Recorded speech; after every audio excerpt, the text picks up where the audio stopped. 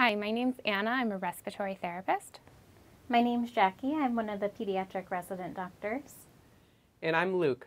I'm a pediatric nurse, and we're part of a team here at Golisano Children's Hospital talking to you about how to use inhalers with a spacer. When the video is done, you'll know how to help your child get the right amount of medicine to manage their asthma. And keeping your child feeling well and healthy is our goal. This is one example of a metered dose inhaler, also called an MDI, inhaler, or puffer. It sends medicine into your child's lungs. Whenever an inhaler is used, you must use a spacer with it. Here is an example of what a spacer looks like. Without a spacer, the medicine can't get all the way into the lungs. Your spacer might have a mouthpiece like this one, or your spacer might have a mask like this. Your doctor will help determine which one will work best for you.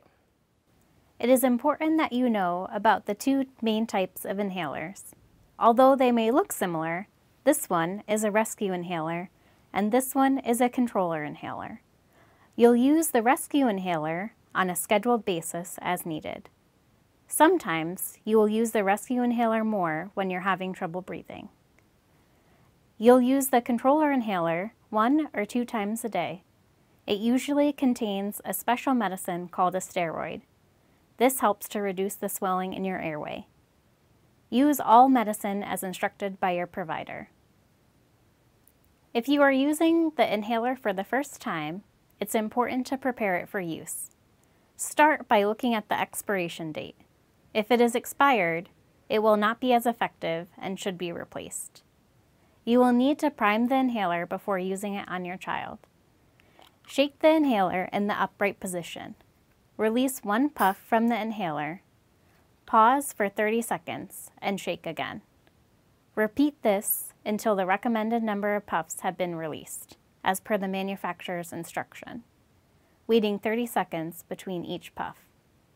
If you have not used your inhaler recently, you will need to reprime it every few days to weeks. This is especially important with the rescue inhaler. Check with your specific inhaler's instructions to find out how often this should be done. Most inhalers have a counter to signal how many doses are left in the inhaler. Once the counter has reached 0, the medication is gone and the inhaler should not be used.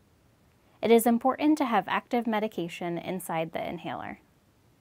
If no counter is present, tracking the remaining doses can be done on a piece of paper. To use the inhaler with the mouthpiece in your spacer, shake the inhaler in place in the back of the spacer. Have your child blow all his air out and seal your lips tightly around the mouthpiece. Begin breathing in and release a puff of medicine from the canister. Continue breathing in as deeply as you can. Hold your breath and slowly count to 10. 1, 2, 3, 4, 5, 6, 7, 8, 9, 10. If a second dose of medication is required, wait 1 minute and repeat. If you hear a sharp whistling sound, slow your inspiratory breath down. This will allow for better dispersion of the medication. To use the inhaler with a mask in the spacer, have your child sit upright or support your child in a sitting position. Shake the inhaler in place in the back of the spacer. Place the mask on your child's face, taking care not to get the top of the mask too close to your child's eyes. Press down on the spacer and inhale the medication in. Let the child breathe in and out 4 to 6 times before removing from the face.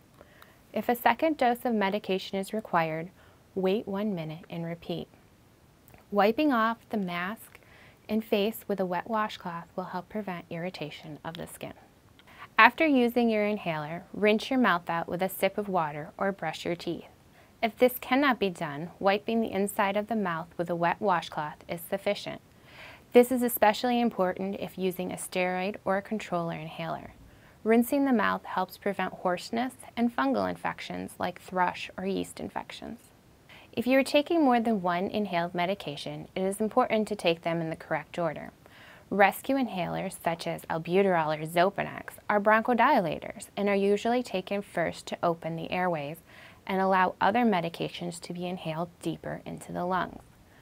Controller medications, steroids, should then be used with the same technique. Spacers should be cleaned once a week. They should be placed in a sink with warm and soapy water.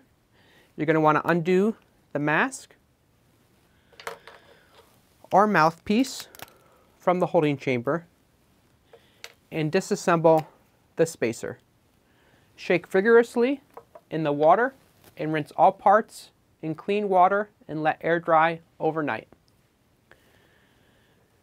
Do not allow metal canister from the inhaler to become wet. If the medication begins to clog the hole on the inhaler dispenser, a dry Q-tip can be used. Inhalers are sensitive to extreme hot and cold, so you should not leave inhalers in places such as a car.